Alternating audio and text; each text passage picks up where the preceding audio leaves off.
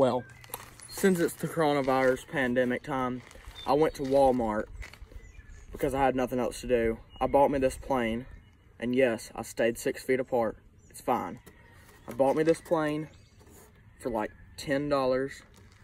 Basic styrofoam plane. Yeah, put some A10 Warthog kind of detailing on it because I had nothing else to do. So anyways, I got it, and it flies pretty good.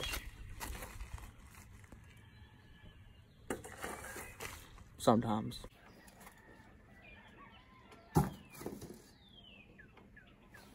Sometimes this plane will fly good, just like this. Lands pretty good too.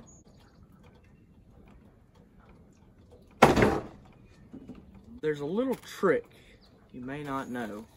If you take the horizontal stabilizer off and you flip it around, it goes to a much steeper angle. Oh yeah, see that? That's with it upside down. That's with it regular. So that angle is pretty flat, so it makes for a pretty good flight. But if you turn it upside down, it's a lot steeper. You know what that means? It'll climb faster, but it'll keep climbing until it completely flips over and comes straight back at you. Pretty much like this. Ah!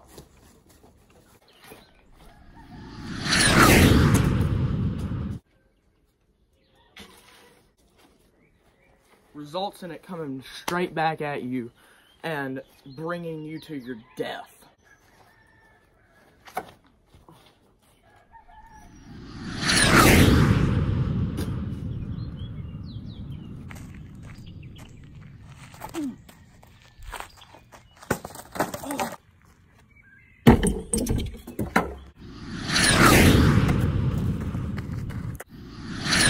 So, most people know what a plane is, but do they know how it works? There's 3 main parts. You got your tail, your wings, and your fuselage. And yes, there's tape on it because I threw it into a fan, okay? That's fine. So, start off with the tail here. You got your horizontal stabilizer, which would be in one piece, but threw it into a fan, so it's in 2. That's fine. That controls your pitch, so you're not going nose first to the ground, not going up. But that gives you the control for it. If you're flying on an RC plane, you got your elevators, and that can control your pitch, but also keep it going straight. Next, we got the rudder here, or the tail of the plane. Most people call it fin, but it keeps your plane tracking straight. Don't let it move like that. But it also gives you the control for that too. It can let you, gives you your yaw control, what they call it. Then the wings. The wings, most important part. They have a specific configuration there. That shape you see, the curved top, flat bottom, called an airfoil. It's the thing that makes lift. The higher camber, or the higher arch on the top, the more lift will be produced. And if you have a super heavy plane, you're going to want a lot of lift to pick it up.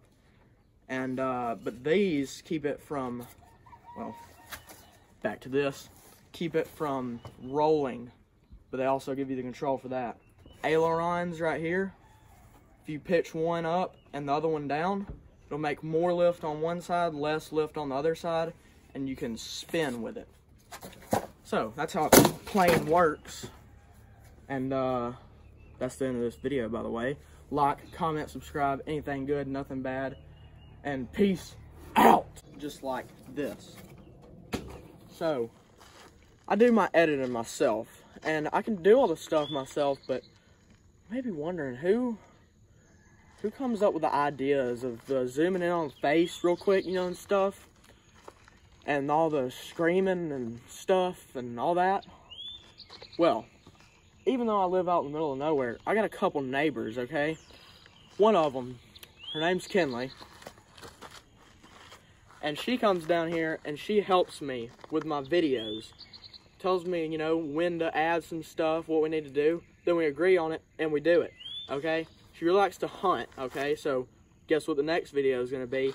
We're going to be shooting some pest birds out of this tree right here behind me because they're, you know, attacking our other birds. We're not going to have that. They're going to die. So stay tuned for the next video. So she said she wanted to be in the video. Well, there you are.